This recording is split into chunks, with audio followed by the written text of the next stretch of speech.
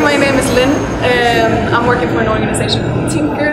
Today we've had a training here at Victoria University to involve the students in creating the new innovation hub here at Victoria University. And it has had two goals basically. The one is to actually train them in innovation so that they know what it is and why it's useful, and in the context of Uganda, but also more internationally.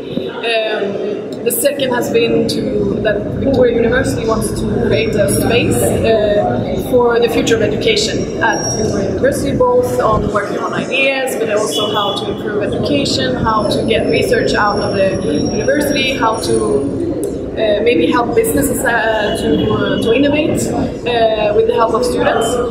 So today the students have actually come up with ideas on how this could look like from their perspective.